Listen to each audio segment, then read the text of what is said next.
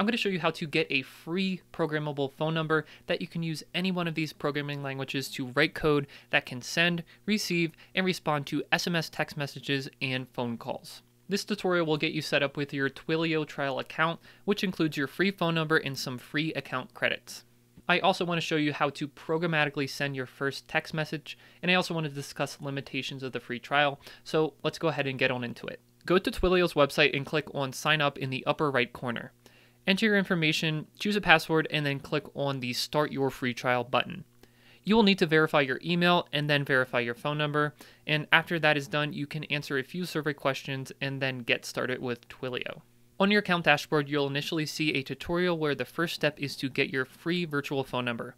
Go ahead and click on Get a Twilio Phone Number, and as you can see here, I was assigned this US phone number right here. Clicking on Next takes you to step 2 of the tutorial, which shows you how to send your first SMS text message.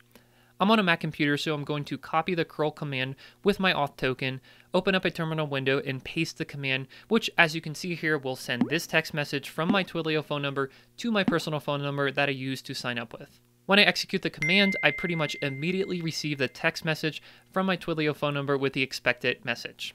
At this point, notice how my trial account balance has decreased.